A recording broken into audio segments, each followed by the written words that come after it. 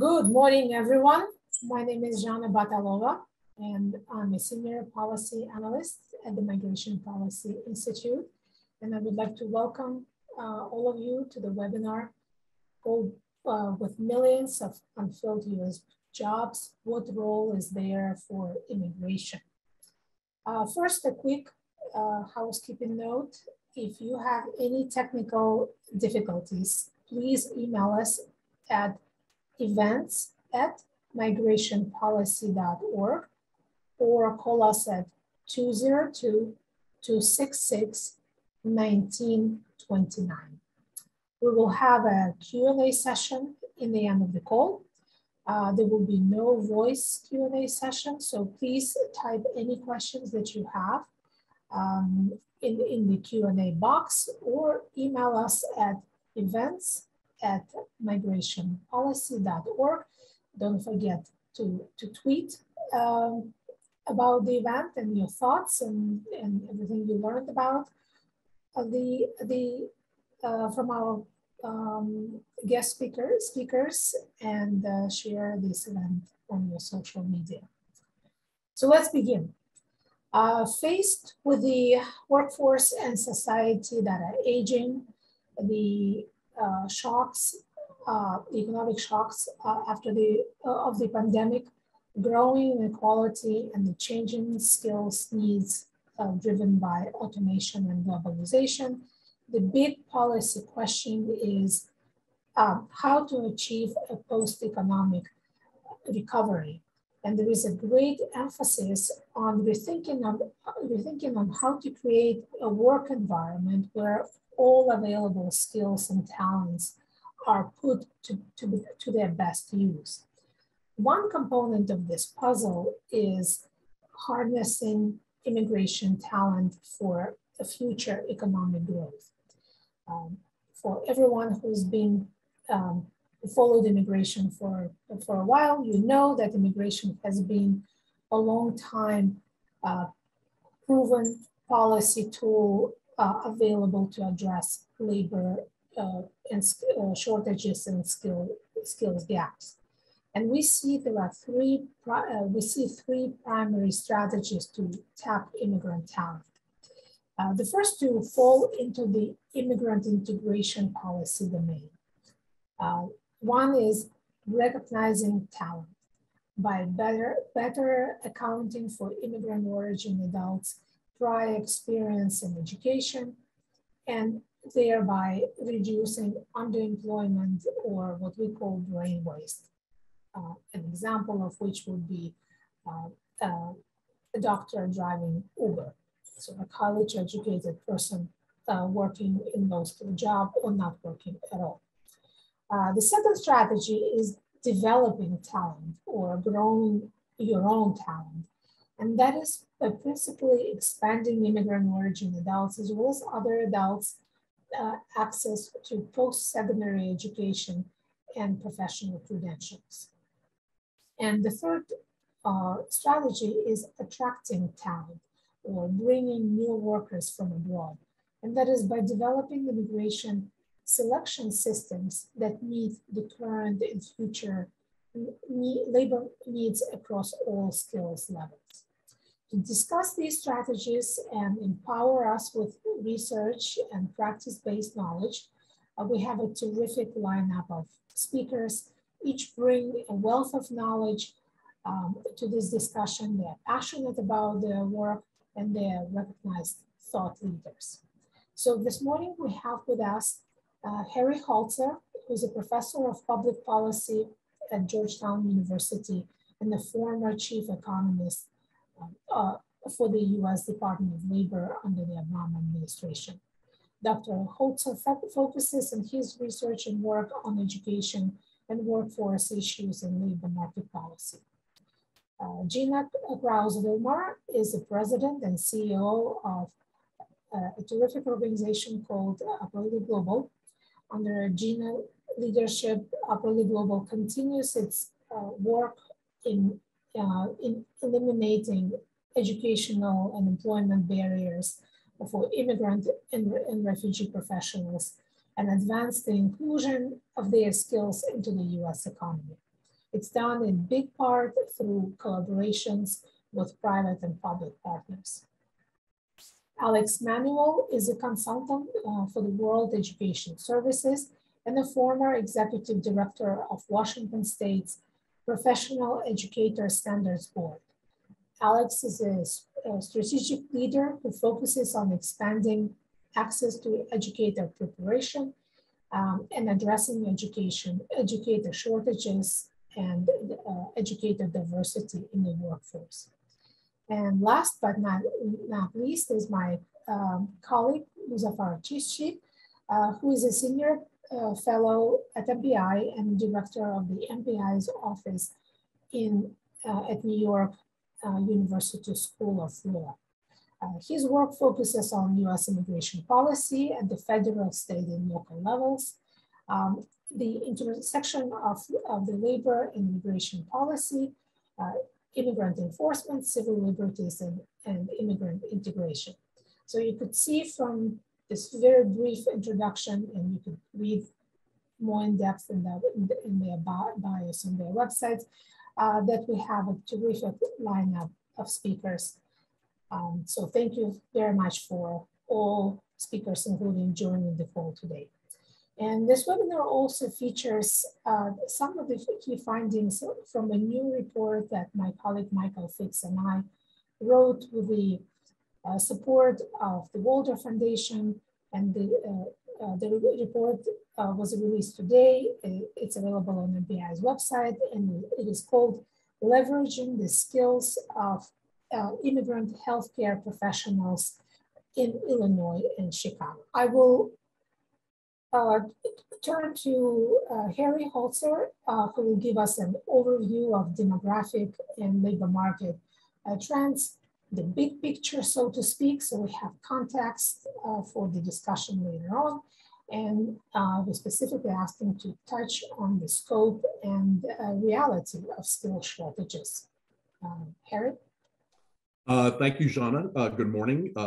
Very happy to be part of this important discussion today.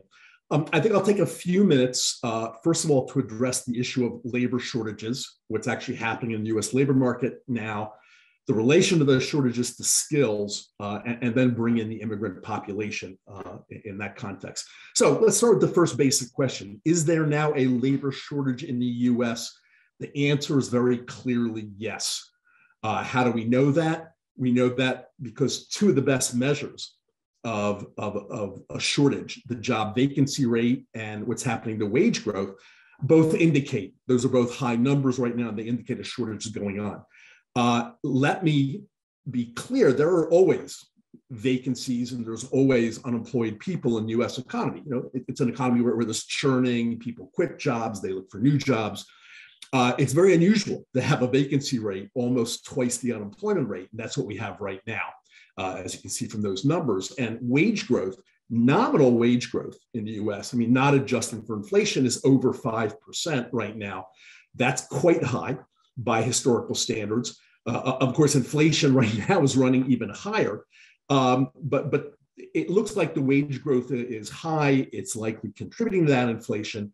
And if you ask why is there this labor shortage going on? I think there's three reasons. Number one, the labor force participation rate has dropped during COVID, and some workers, at least often moms, some elderly workers, haven't come back. Number two, a lot of people are quitting because they have dissatisfaction with various characteristics of their jobs, both low wages and other things. And number three, people are turning down potential offers, again, because they're being, at least for now, they're being choosier, they want more. And all those things together generate a labor shortage in our market. But then the question is, okay, is the shortage worse for skilled labor than for unskilled labor, or an unmet need for skills driving some of this? And before we dive into that question, it really depends on a couple of things. Number one, it depends on whether or not you're looking at the short run, in other words, the next year or two, or a longer run perspective. The data I've quoted right now are very much short run. That's the economy right now.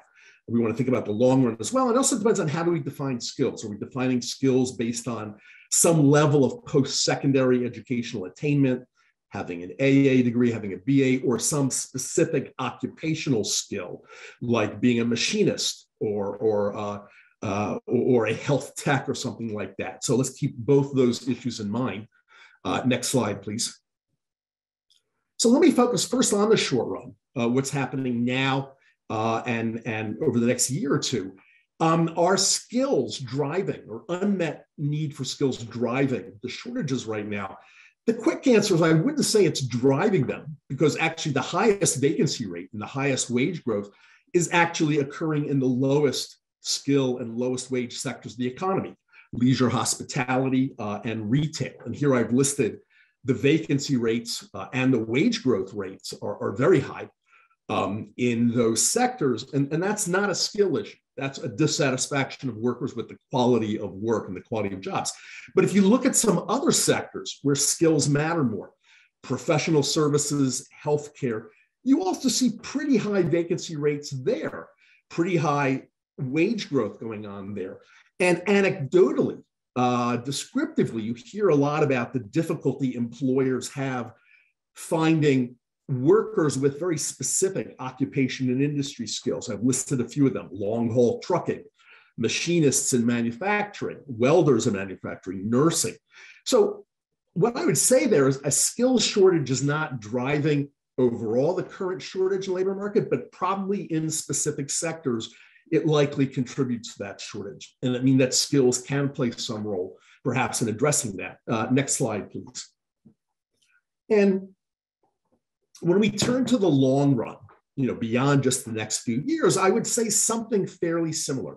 Now, economists tend to not believe that shortages last forever, that shortages go on and on and on in the long run, because markets have ways of adjusting to those shortages. Wages can go up, that draws in workers, employers can train more people, et cetera. And we think those adjustment mechanisms will keep us from having permanent shortages. On the other hand, you can have spot shortages in these labor markets, spot shortages in particular regions, particular occupations and industries, and those can go on for a while. And in an economy with strong labor demand and tight labor markets, you're likely going to get more of those spot shortages, and employers might be more challenged to try to find these skilled workers. So again, not long-term shortages, but tight labor markets and spot shortages in specific places. So what does this mean for different segments of the workforce? The college-aided workforce, I would say, is not in shortage right now, but labor demand is strong. And the trends in earnings, the trends in labor force participation, LFP, are considerably better for college grads than they are for, say, people with only high school or less. So demand there is strong, if not even in shortage. Now, when you look at the market for people above the BA level, people with graduate degrees of various kinds, there the earnings growth is very strong. The demand is very strong, and there the likelihood of shortages is greater. And then if you look at some specific occupations, I would say especially the STEM occupations, you have lasting challenges for employers in terms of bringing in skilled workers. And this is certainly true for BA and above, but even below BA, some of the skilled technical jobs in healthcare and other sectors that require at least an associate's degree. You see shortages there as well. And there's a National Academy of Science study, I think it came out in 2017, on the skilled technical workforce that has a lot of data indicating spot shortages, difficulties filling those jobs. I was a member of that research panel, and that has a lot of the data. So again, in specific skilled areas by specific measures of skills, tight demand, strong demand, tight markets, and sometimes spot shortages. Two more things having to do with the baby boomers retiring. Number one, a lot of the workers that have the necessary skills in a range of industries, certainly construction and manufacturing, certainly healthcare, transportation, distribution, logistics, et cetera, a lot of those workers are either Gen X workers or baby boomers. So as those baby boomers retire, there will be strong replacement demand for workers with those skills in those particular occupations and industries. And as the baby boomer retirements accelerate, you'll see more of that replacement demand. And the other thing is that the aging of the baby boomers themselves will create a lot of demand for healthcare and elder care, right? The need for care to take care of these individuals. Those are not all highly skilled jobs, but certainly some of them are. And baby boomer aging will create demand there as well. So again, you see strong demand for skills in the long run as well as the short run, measured a variety of ways. Next slide, please. So now let me turn to immigration. What do we say about immigration in this context? Let me start with another simple question. Does the US need more immigrants? I think the answer is clearly yes. And having shown that we do have a strong labor shortage right now, a labor shortage that is contributing to inflation, that's an indication that we need more immigrants. But more broadly, what's going on? The native-born population is either declining or growing very, very slowly. And that's a combination of sort of the aging of the native-born population and low birth rates that have been low now for 2-3 decades. So again, those two, people aging out, fewer births in the native-born population coming in leads to sort of stagnant population growth. If you don't have population growth, you can't have labor force growth. If you don't have labor force growth, it's very hard to have economic growth, very simply. And we want economic growth. Economies that don't have population and labor force growth tend to be more stagnant. Demand for investment and technology is weaker, and so innovation stagnates in those economies. We want economic growth, and immigration there would help a lot. There's other arguments. There are fiscal effects. We need more working bodies to pay the taxes for all those retirement programs for baby boomers. We want help with more workers would help reduce price inflation. And the other thing is that supply of immigration has fallen off. And if you look at overall immigration trends over the last 10 years, there was clearly a Donald Trump effect discouraging the overall flow of immigrants. And there clearly was a COVID effect on top of that. So immigration flows have fallen. So again, but then what's the role of skills in this kind of a world? So economists think about immigration in the following way. Economists love to think of everything in terms of benefits and costs. All immigrants provide some benefits. They tend to reduce costs and raise output in the sectors they work in. All immigrants have some costs, not the least of which is competition with native-born workers. So it's always a question of comparing the benefits and costs in those sectors. And most economists believe the benefit cost ratio is higher for skilled than for unskilled immigrants. Again, regardless of whether you measure skill as BA and above or specific occupational skills. What does the evidence show on that? So for skilled workers not only fill jobs that are out there, they help create jobs as well as filling them, and they contribute to innovation. And innovation is very important going forward if we want a dynamic economy that creates good jobs, a competitive economy. Innovation is very important. And Jana earlier used the word talent. You need the best talent to contribute to innovation. And in many cases, highly skilled immigrants provide that talent. The evidence is very clear. They generate many patents for the US economy. They generate many business startups. They meet the STEM needs of employers that are harder to fill without them. Now, are there unemployed native-born engineers and PhDs? Yes, there are sometimes. And bigger immigrant flows might contribute to even more of that. But if we want our industries, our innovative industries, to have the very best talent to make sure that we are one of the top competitors when it comes to 5G or artificial intelligence, we need the best, the very best talent out there. And what people in this industry say, there's a big difference between the best and the second best in this industry, and skilled immigration helps meet that need. Now, when you're talking about less skilled immigration, you do get benefits, but there I think there is more competition with native-born workers, and there's probably more contribution to inequality between less skilled and more educated workers in America, and that inequality has grown very dramatically. Do I think that less skilled immigration is a major contributor to inequality? No. I'd probably rank it out of all the factors 6th or 7th on my list. It contributes a bit to rising inequality. And yet there are other positive effects of less skilled workers as well. There's a very new paper by two economists, Kristen Butcher and Tara Watson, indicating that in those parts of the United States that have a large flow of unskilled workers, you see less institutionalization of the elderly. There's fewer elderly going to nursing homes, which is extremely costly to our economy and to programs like Medicare and Medicaid. So even here, less skilled immigrants can play a positive role, just not quite as much as the most skilled immigrants. And indeed, the composition of immigrants has already been shifting since about 2000. You've had fewer Mexican workers, although we do see big flows of people from Central America trying again. You've had more Asians. And the question is, should we reinforce those shifts already occurring with policy? And I would say yes. So my final slide. What does all of this mean for policy? And again, in a world where the politics of immigration, as we know, are very, very fraught right now, in a world where a lot of politicians become populists, I would say the following. We need to raise overall immigration levels as much as the political system will allow us. But within that pool of immigrants, I would have some greater tilt towards high demand sectors, workers with higher education, workers with specific occupational skills that we need. I'll mention a caveat.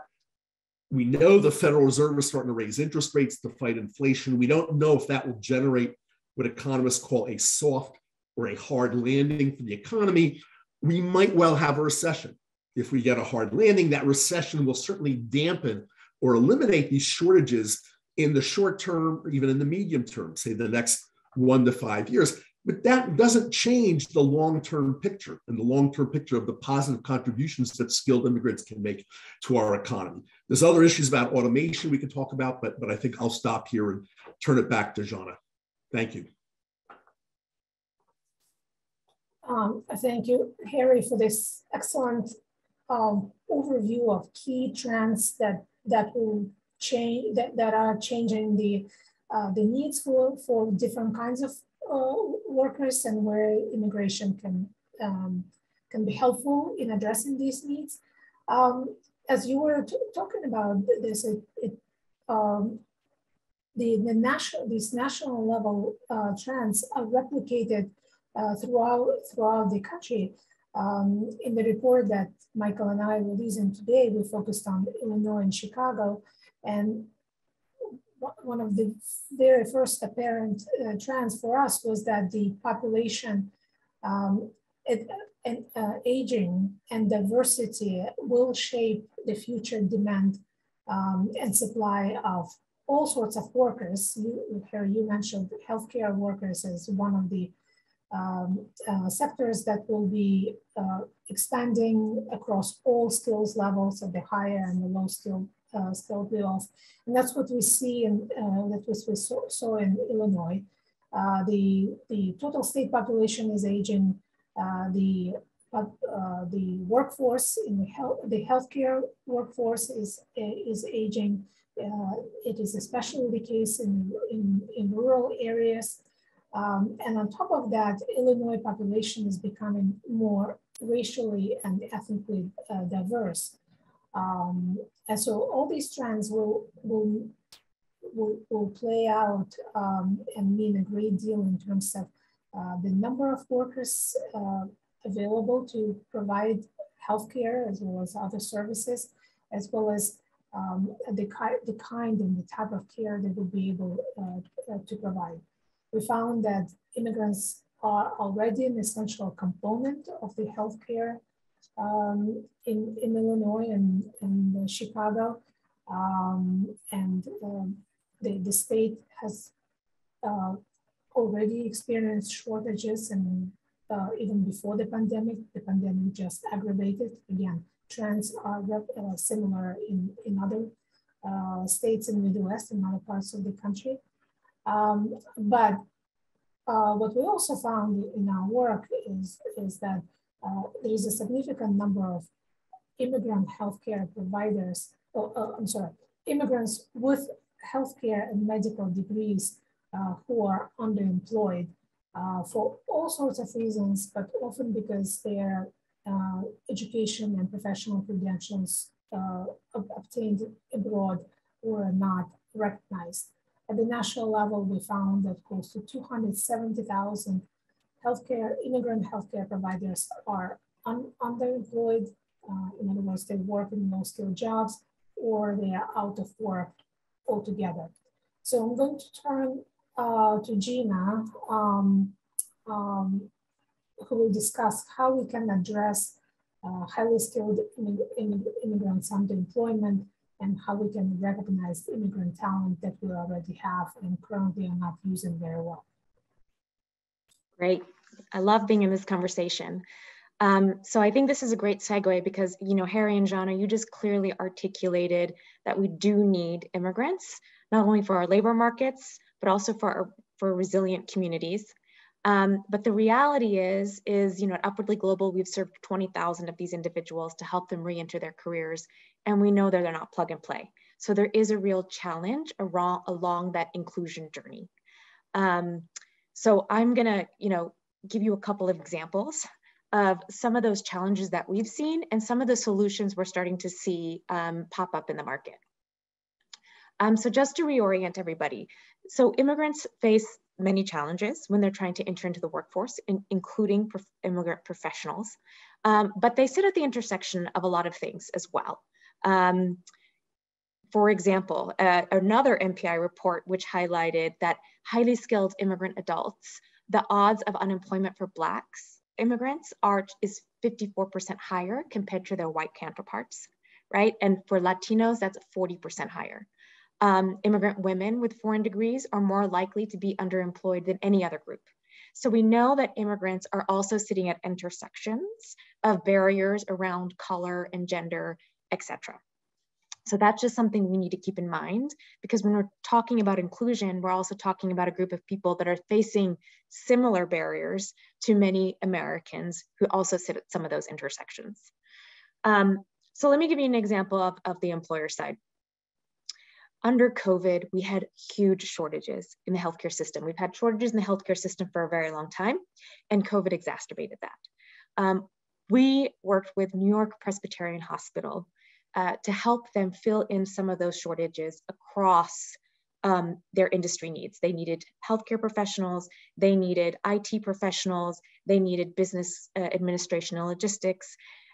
The hospital system needs a great, diverse talent of individuals that is very hard for them to reach and very hard for them to get and employ quickly. We had a wonderful speaker on one of our webinars who said, this is a national security issue at this stage. Our inability to have a labor force that's able to help us address the challenges that lay in front of us is a real national security risk for the country. So that means we had a sense of urgency. And I want to say there's important to this sense of urgency to start seeing things move. And this is one of those cases where we've had a long-standing challenge in healthcare and healthcare shortages for talent.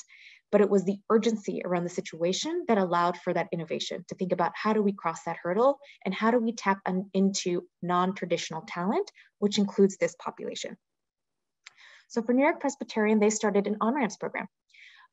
They have a 3-month, what I call mid-turnship, because these people are not doing entry-level work, they're doing mid-skill work, a mid-turnship program to help understand the talent of these individuals, how they plug and play into their workforce and into their workplace culture, and better assess their skills through that mechanism to then help place them into long-term jobs. And so we've right now are working with 50 job seekers in this program, and we're adding more cohorts every month. And out of those, 25% have already have placements. And the commitment is they will all get a placement. It's just really about having the HR unpack the skills of these individuals. So why does an HR company need to unpack skills if it's so obvious from their resumes? Well, it's not obvious from their resumes, right? It is very difficult to understand and translate international work experience and international credentials. And HR companies or HR teams really struggle with that. So they look at 60 resumes in an hour, right? And so this is a churn. This is a real churn.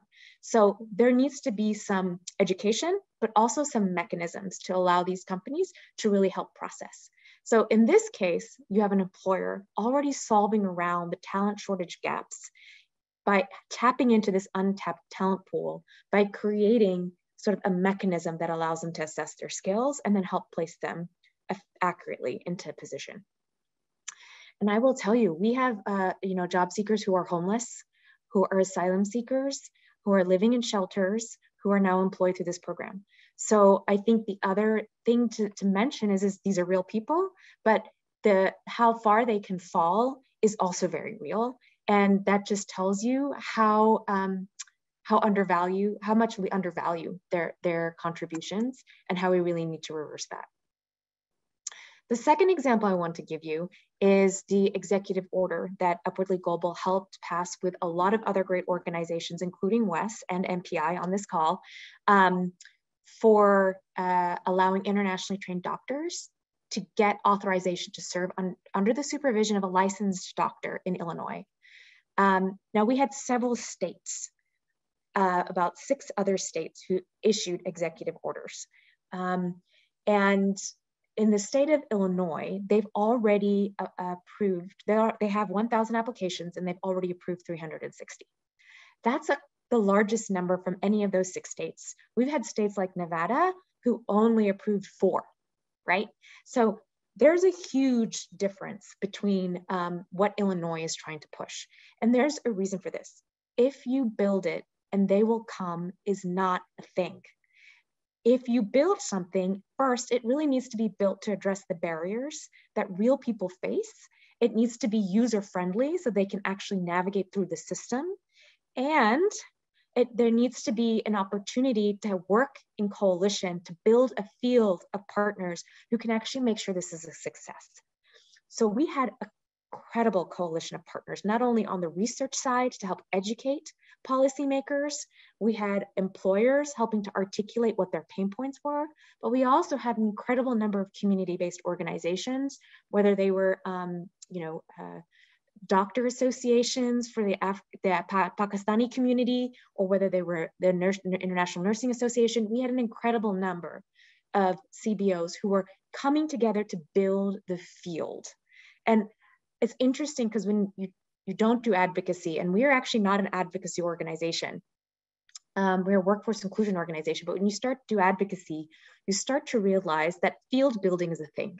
Because if you don't have partners that can ensure the success of a policy or ensure that we're learning from the policy and improving it through practice, that policy will be a failure. And we can't afford for those to be failures because they are so hard for us to push forward. So we have to be incredibly strategic and we have to work together. And I think that was, so this couple of learnings we got from that experience is that we need to be bringing employers together and policymakers and community-based organizations, and we need to take time for that. The second thing is there's a real education curve that needs to happen. And this report from MPI for the state of Illinois couldn't be more perfectly timed because now with this emergency order, we've learned a couple of things. We've learned that short-term hiring is a real challenge for companies. So people, the 360 people who are now authorized to work underneath a doctor need to find jobs. And employers struggle to hire somebody if they can only hire them for 4 to 6 months, right?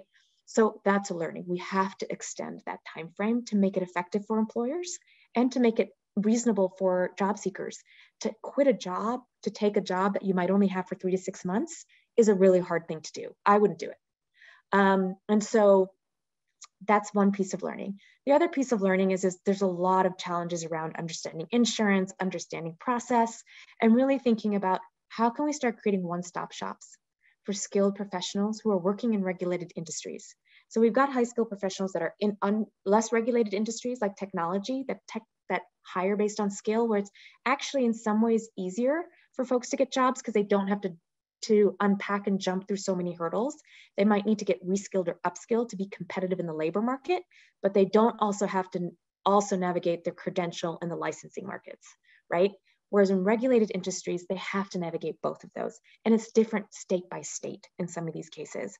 So that makes it a bit of a challenge. And having a one-stop shop for these individuals so that they're touching the Department of Education and the Department of Licensing and the Department of Labor and all of these pieces in one go will really help facilitate that. That's one of the pieces of learning we've come out with it.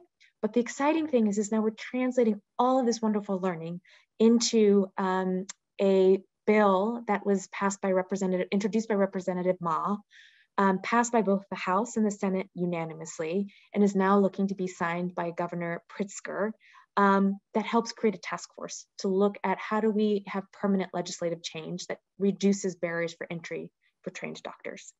And so that gives us an opportunity to take that learning and then translate it and get even better so that when it does come out, we're a real success. So I'm gonna, I could talk forever, but I'm gonna stop there because I know there's so many other wonderful panelists who want to also speak. Thank you, Gina. And as you mentioned, our report, we were working on we were doing research and interviewing various stakeholders in Illinois right before we started working collectively through partnerships with representatives of law. And what was so striking about that, our learnings from that experience is that the importance of having well-versed stakeholders on the ground. Because you can't really mount an effort like this that would, in half a year, essentially, will get an emergency order and a bill that would create a task force without a coordination of stakeholders that are they're knowledgeable, they have experience, and they are connected. And building these connections takes time and experience. And my guess is that other states, particularly in Midwest, are in a similar position, maybe a little bit behind, and maybe a little bit ahead of Illinois. But there is a lot of opportunity. There is a lot of energy, creative energy, and ongoing discussions, and that's really makes me hopeful that research like ours can be used to advance this issue forward at the policy level, at the employer level, at the level of education. So that's very, very exciting. I would like to switch gears to something else. You might have heard that the National Guard members were deployed in hospitals at the beginning of the pandemic to help overwhelmed doctors and nurses. Earlier this year, National Guard was deployed in New Mexico, asked National Guard to work as substitute teachers in order to keep their classrooms open. So does it mean that a National Guard deployment is an indicator of shortages? Well, there must be a better way of fill those shortages that turn to National Guard every time. So I'm going to turn to Alex and ask her to discuss how immigrants who are already in the United States can help address the teacher shortages, including the existing opportunities to integrate immigrant origin in internationally trained teachers. Thank you. And it's great to be here with all of you.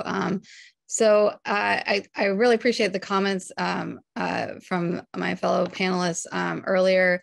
And Gina, as we think about the education sector, one of the things that I think is absolutely relevant from some of the things that you said is looking at the urgency, thinking about the assessment of skills and and then thinking about how we manage talent and really think about policy. What we're seeing in the education sector, as you talked about, Gina, is, every single day you see an article in the newspaper talking about teacher shortage, whether that's the governor or the National Guard or superintendents that are actively engaged in being the educators in local communities, and this is very much a function of shortage.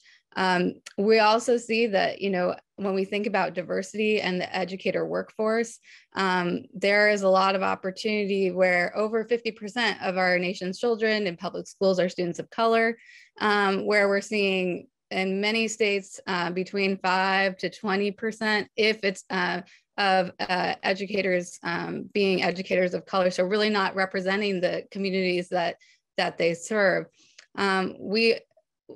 One of the things I think actually when you were talking about research as well, we know that when we look at comparatively to healthcare versus let's say the educator workforce, in healthcare, we've seen a lot of integration of highly skilled immigrants that are internationally trained.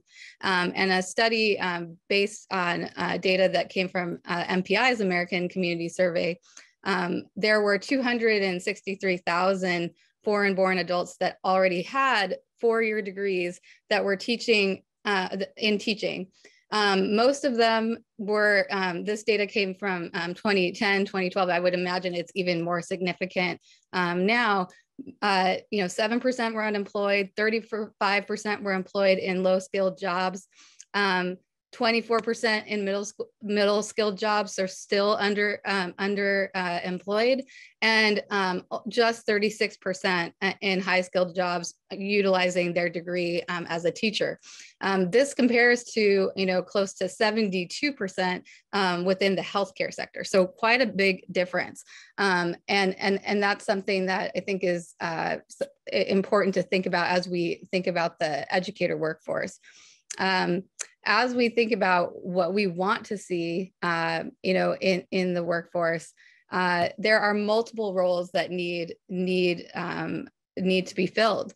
Like I said, every day, an article, shortages of substitutes, paraeducators, teachers, and shortage looking at the geographic location, so rural and remote educators, also looking at dual language programs, so having the opportunity to have language skills, which is a great place to plug in for our highly skilled immigrants. And also really thinking about CTE, how we train those with focused professional skills that can include welding, art, cooking, all of these types of things that have more technical skills as well, that have very significant shortages around the country. We're seeing that where there's opportunity is to really think about how do we grow a culturally competent and linguistically diverse workforce that really reflects the diversity of the students that we want to see. An example that of something that I think a lot of people don't know is that when you look at the communities around the country, when you think about your rural and remote communities, and even some of your suburban communities, the school districts themselves are the largest employers in many cases. And often they don't see themselves in that capacity. And the talent management pieces that are needed, this is where we have the opportunity to grow and build partnerships and think about this work. And I'll talk a little bit about the work with Teacher Bridge that we're doing at WES, where we're working with local communities around the country to really build those partnerships, make changes and focus on policy shifts that prioritize internationally trained immigrants in education. And often this is really your parents and families that are already attending school. So they are a user of schools, but they're not part of the workforce. And this is, I think, where we have an opportunity to really think about what can this look like. So engage parents and families that are in the educator workforce, particularly immigrants and refugees that are already have degrees or could go into alternative route or alternative education programs to become teachers that have subject matter knowledge or school-based knowledge. This is a tremendous strategy, we think, to really address educator shortage. It is also a strategy to diversify the educator workforce to better reflect and serve the student population and to navigate some of the pathways into the profession.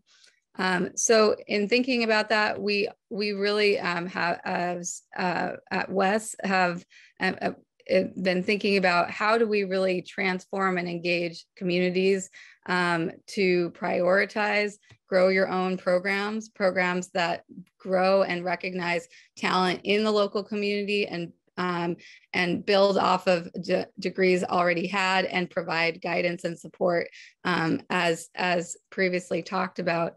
Some of these types of initiatives include transition to teaching courses. They include alternative programs that are job embedded, learning how to teach while teaching, that are focused on apprenticeship, residency, also ways to really build capacity within the workforce. It allows districts to really meet direct needs. You know, I've seen my local district has upwards of 65 openings for next year in a smaller district. Many districts are trying to prioritize or roll out dual language programs as well. And this is an opportunity for our skilled immigrants to plug in or to pursue additional education so that they can. And many times I think the order of education and teachers is changing. Many times we're seeing districts hire folks and really plan out their development process.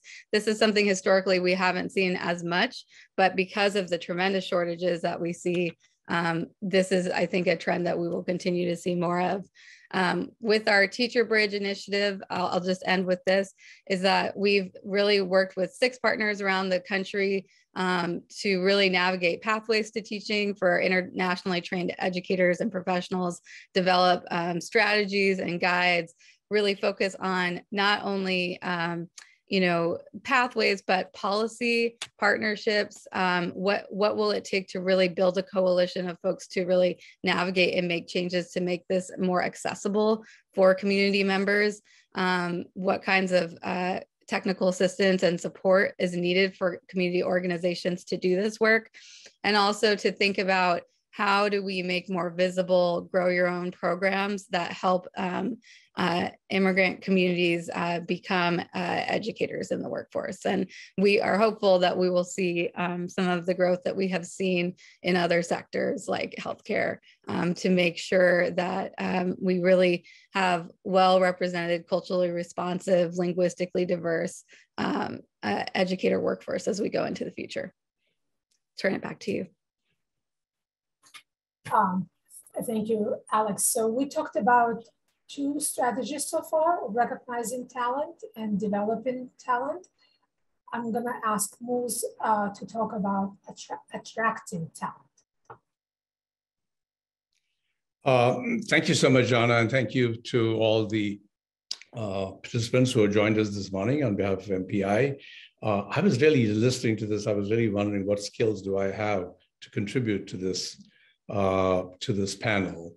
I'm going to enter this from the policy point of view, which increasingly looks like a dubious skill because we have had no success in policy making, which sort of tells you something either the caliber of us who are in it or the challenges of making policy in our country. All of you have spoken with much better knowledge and credentials about the need to attract talent or foreign workers in this to our country. And I think there is universal recognition of this and has been for a number of years. But we know that our immigration selection system has not responded to this. I mean, I never get tired of saying that our immigration selection system is based on a 1952 architecture. I mean, this is almost as old as the Cold War. And we have tinkered with it only lightly in 4 or 5 times since then. Slightly in 65, slightly in 86, and slightly in 1990. We haven't even adjusted the levels of immigration to our country since 1990. I mean, a whole generation of labor economists have come and retired in the meantime. Just the number of chairs of our subcommittees and full committees who have gone into retirement in this meantime must be legendary. We have recessions and small recessions of many kinds that have happened in these years since then. We have had 4 seismic events like 9/11, the Great Recession of 2008, election of Donald Trump, and the great pandemic, which have had a huge impact on the labor market, and we haven't changed our immigration system. It doesn't, from a high altitude, that doesn't make sense to any smart person in this country. But that's the paralysis of our immigration selection system. And let me quickly say, to my mind, in the context of the skills conversation we have had, where does this lie? I mean, despite all these lack of changes in our immigration system, for the last 20 years, we have been admitting 1 million people a year as green card holders. From 2001 to 2019, about 1 million people.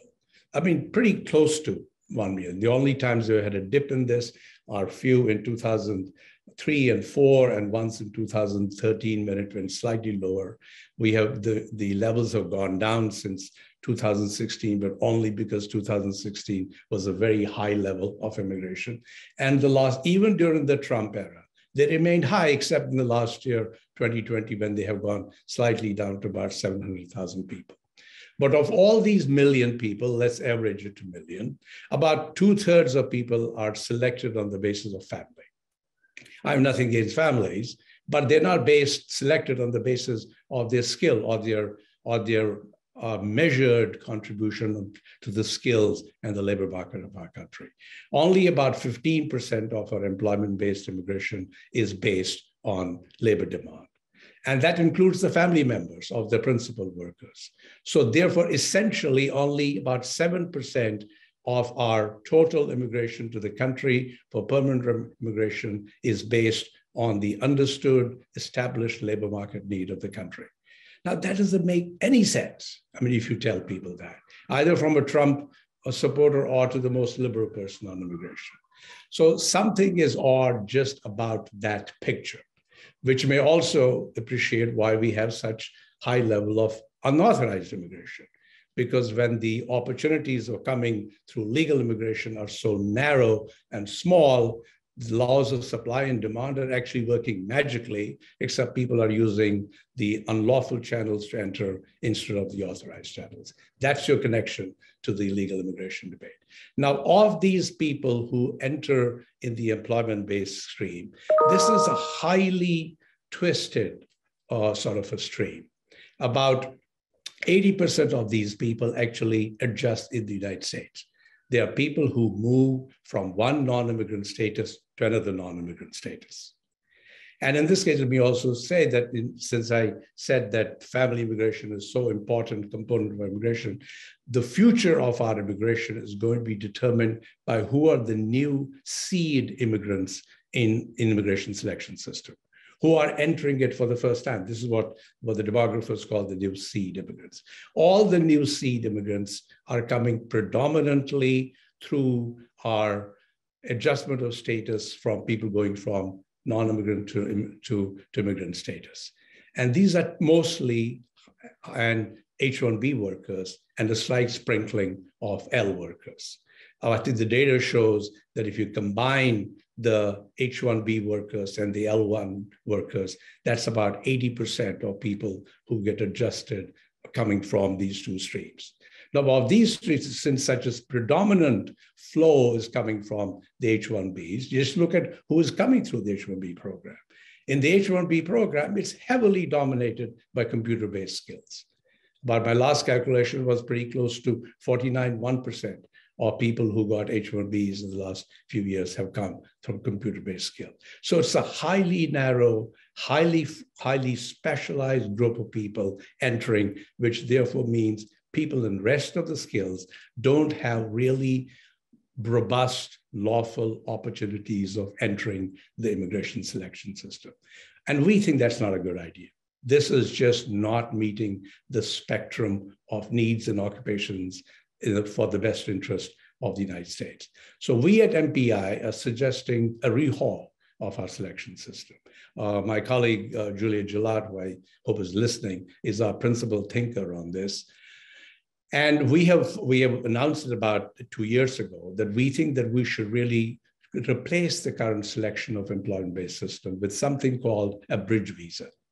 That except for the small groups of people who come in extraordinary abilities, like Einsteins of the world, for lack of any other term, on one hand, and people coming to do seasonal work on the other hand, people coming to do one crop or one work at a resort in the summer or winter. Everyone else from one spectrum of the occupations to the other should be placed in a new category called the bridge visa. To us, the bridge visa would sort of bridge the spectrum of occupations, cover both high skilled, low skills, and mid skills, and would also bridge between temporary and permanent immigration.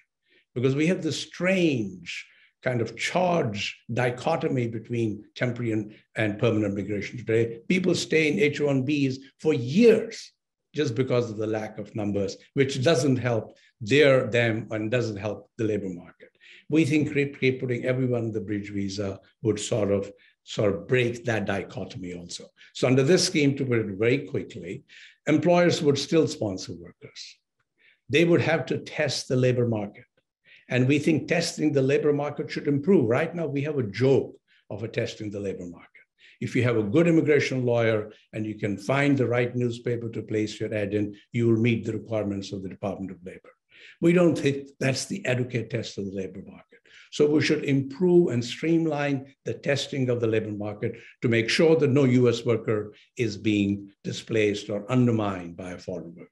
That means better relationship between state departments of labor, between federal departments of labor for the certification system. We also believe we may have a blanket labor certification system, that there are some employers who have established that they are good recruiters of workers, that they have good record of meeting immigration laws and labor laws of the country. And if they've had good record of recruitment, we can pre-certify them for periods of time so that we don't go to the laborious individual labor certification process.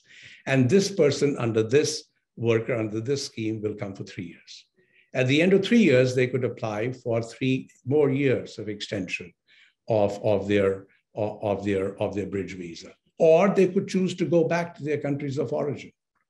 So look, I just wanted to work for 3 years. I'm returning back to Mexico. I want to come 3 years later for another job. That's their choice. But they could stay for 3 more years. At the end of the 6 years, people had to make up their choice. They either graduate to permanent residence or they return back to their home for another stint as a bridge worker visa on a bridge worker a few years later. We think this concept actually increased the circularity of migration.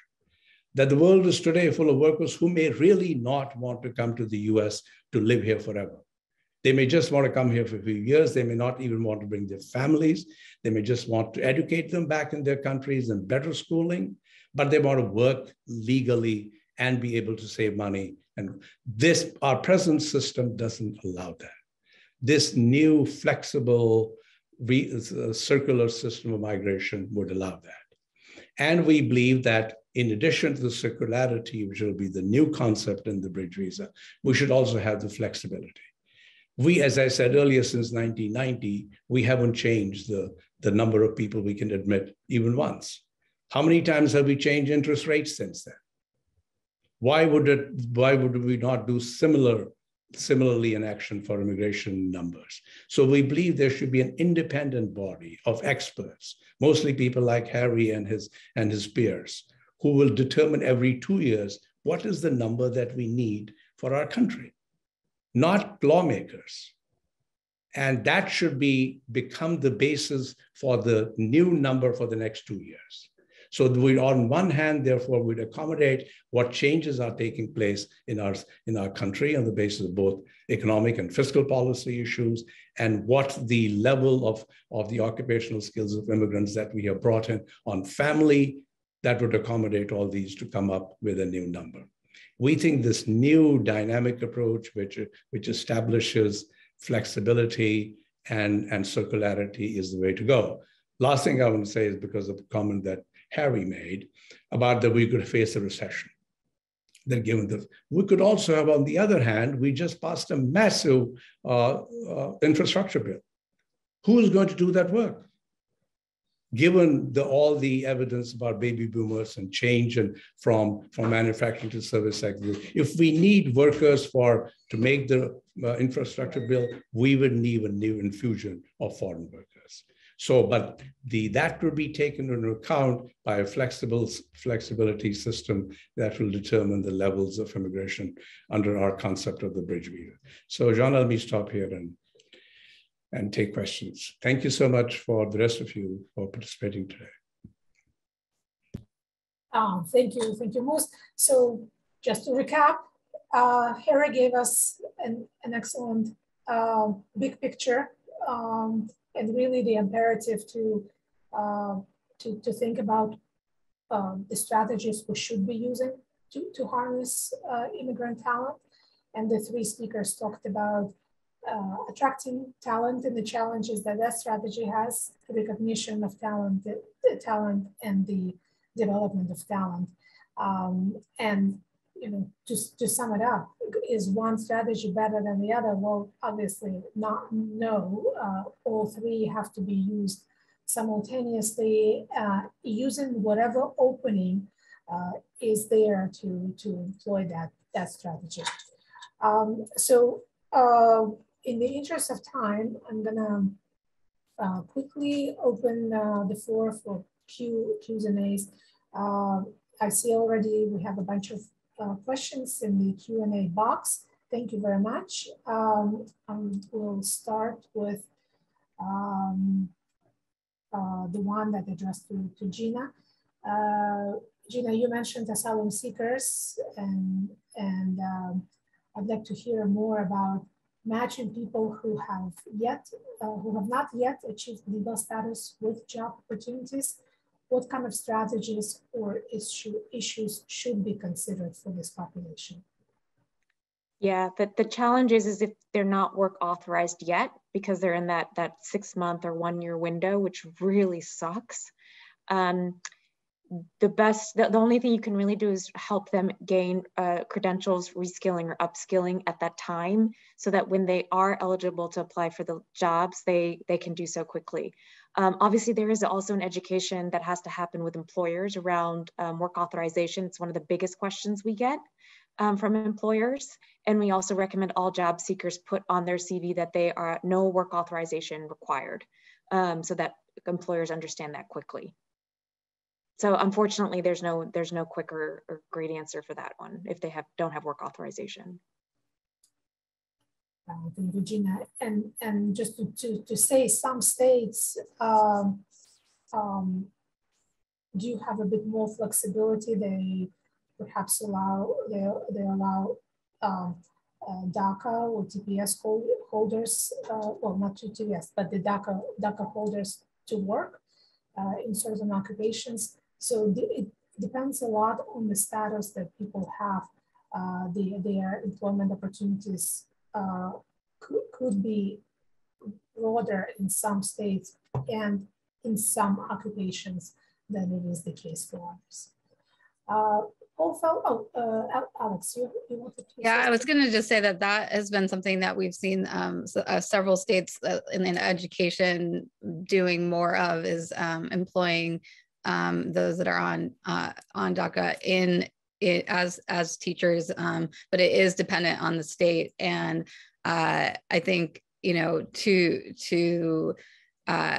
many times what I have seen a couple of districts doing too is that if they have a high concentration of folks that are highly skilled coming from other countries, they do kind of create kind of onboarding places to, for spouses of folks that might be on visas and are unable to work. They can volunteer, they can work in the schools in a volunteer capacity. And then when they are able to change their status, they're able to have a relationship already with the district and to be hired. Thank you, Alex. We have a question from Paul. Although only a relatively small segment of the selection system is based on skills, isn't it the case that the very high percentage of even family immigration stream have high levels of education and skills? I will start just for the quick stat on this. Harry mentioned earlier that there was a shift in terms of composition, in terms of countries of origin and education among recent immigrants. So just to keep in mind, folks, almost half of recent immigrants have a bachelor degree or higher, which is really incredible relative to only a third of the current of all immigrants in the United States and of all native born in the United States. So the recently arrived immigrants across all streams and across most countries are much higher educated than it used to be the case in the past. Anyone else would like to say anything else on this? Perhaps, Gina, if you see this among your among the people you're working with, do you see that they're more highly educated than it used to be the case?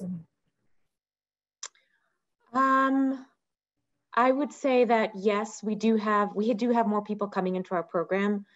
We also have more refugee flows that are from middle income countries. So if you think of the Venezuelans, the Syrians, the Afghan evacuees, and now the Ukrainians. So that's also a contributor.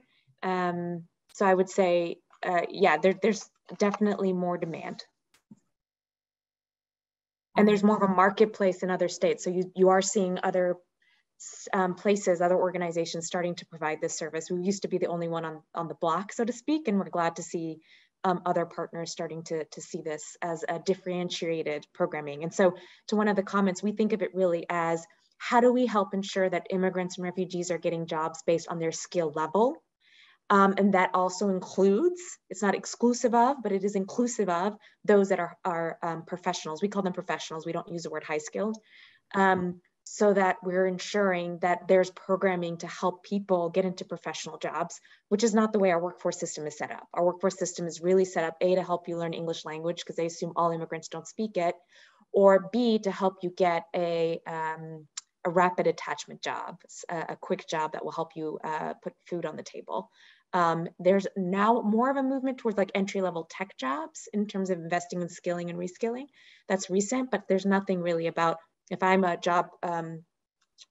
workforce coach, how am I supposed to help somebody that comes from China and they happen to have been a financial analyst? They're not equipped for that. Thank you. We have a question for Harry. Harry, you mentioned during the presentation that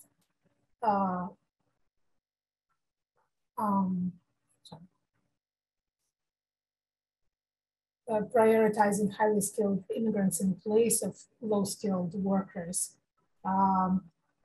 If that's the case, wouldn't that advance nativist and xenophobic bias of deserving versus undeserving immigrants? And how would you address that?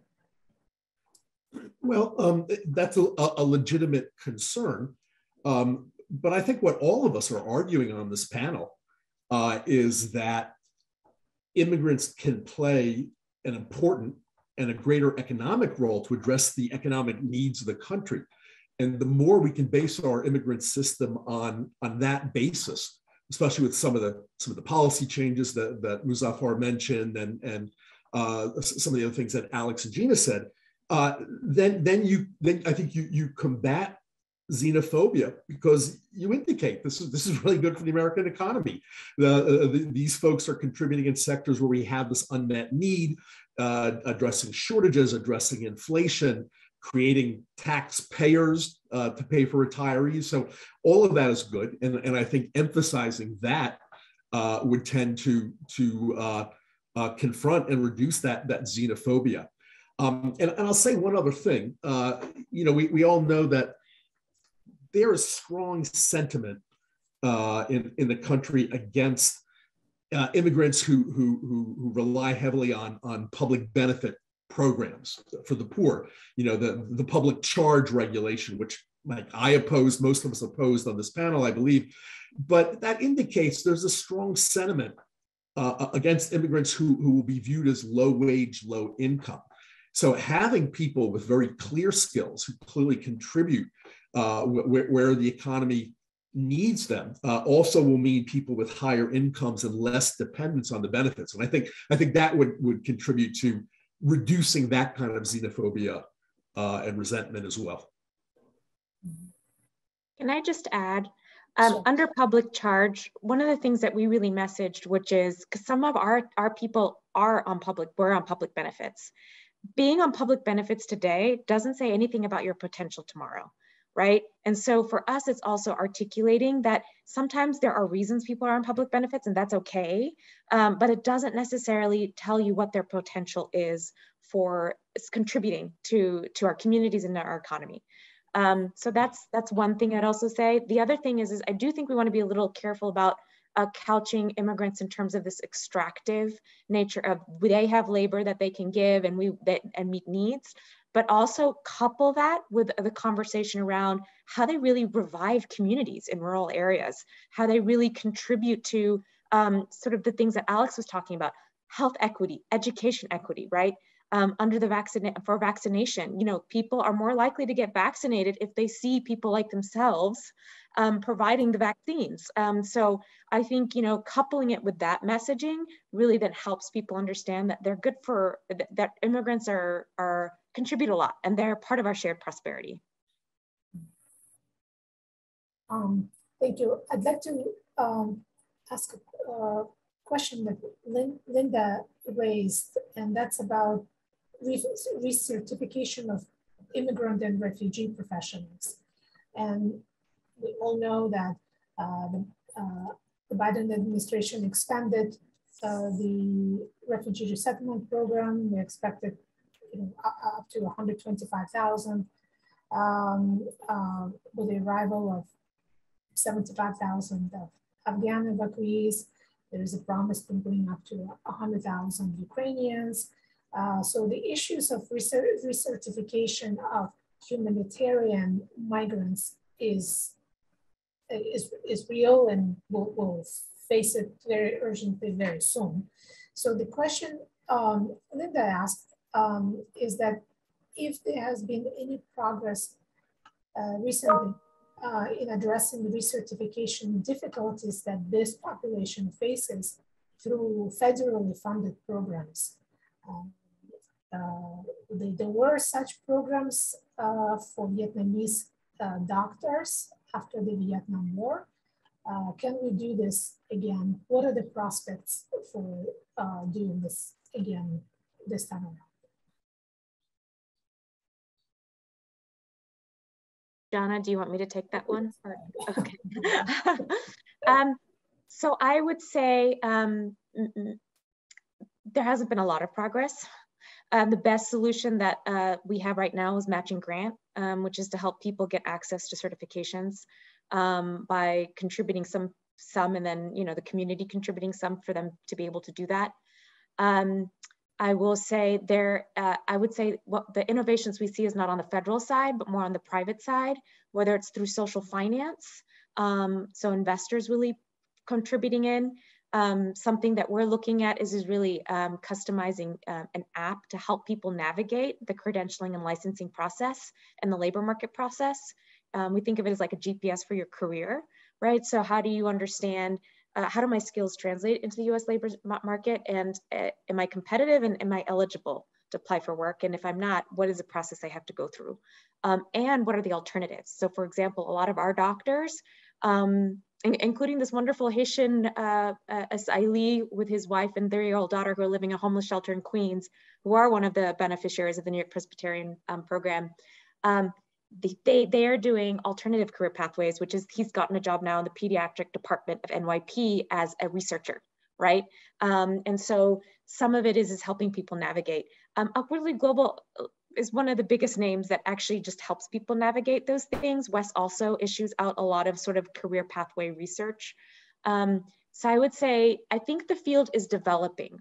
Imprint Coalition, some of the members are here, have been working very hard, whether in community college system or whether in healthcare through Jose Ramon's work to really build out the field. And I think there's an opportunity to continue to build out the field.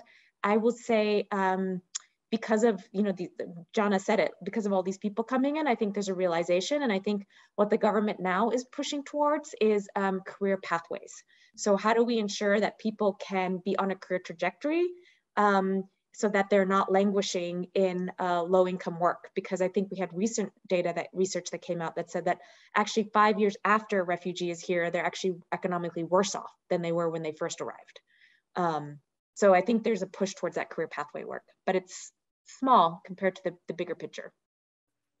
Thank you, Gina. And we are almost out of time. So I'm going to ask one last question to Moose, and that is switching a bit gears to a different type of workers. So there are several bills in Congress to revise guest worker visa programs.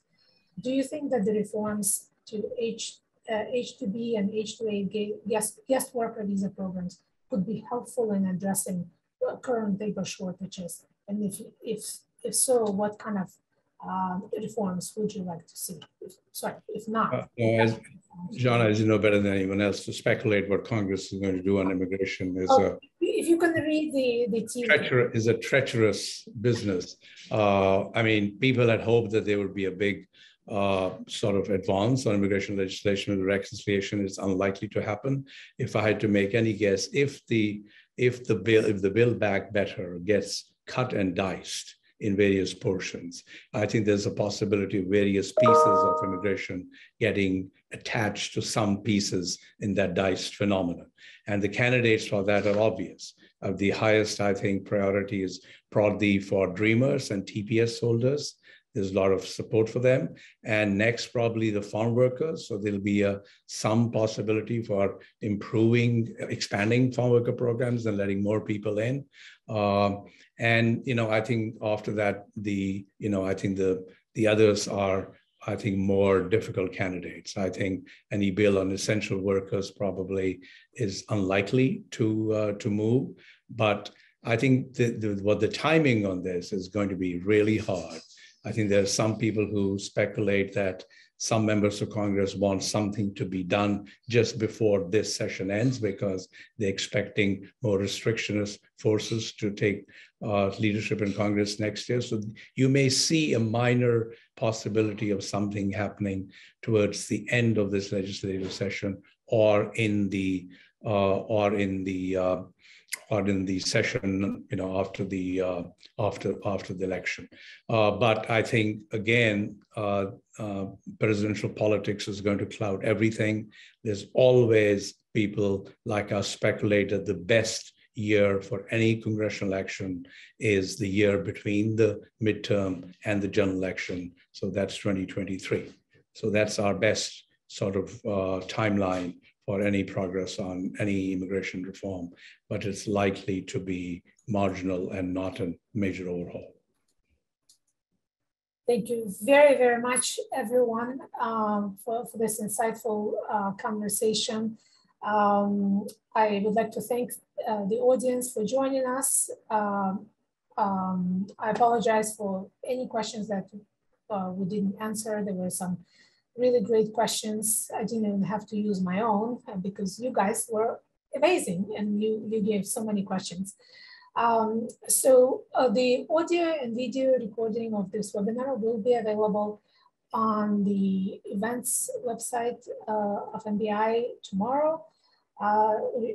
If there were any reporters on the call, please contact Michelle Mittelstadt at mittelstadt@migrationpolicy.org with any questions.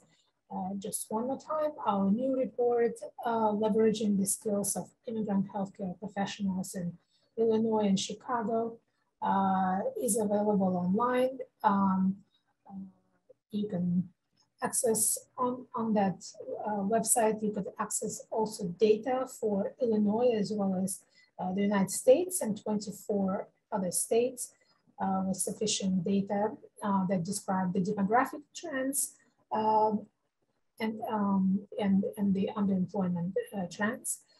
And as always, if you have any questions, please reach out to us with ideas and questions. We are delighted that you are part of the thinking, doing the thinking with us. and have a wonderful day.